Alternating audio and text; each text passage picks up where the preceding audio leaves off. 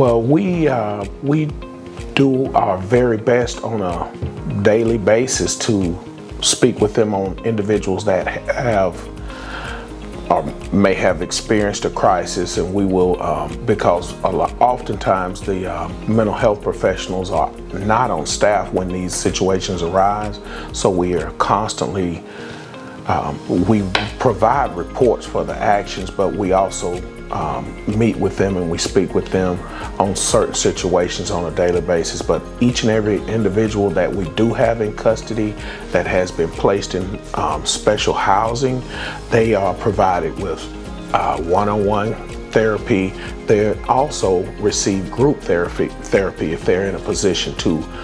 if they have elevated to a point where they can be in group therapy. We do that, and we also have, which is extremely important for those individuals that we have identified, we do monthly follow-ups where the mental health professionals, the classification unit, as well as the command staff, myself and others, we sit down and discuss each individual and their progress, and we determine in that monthly meeting whether or not they are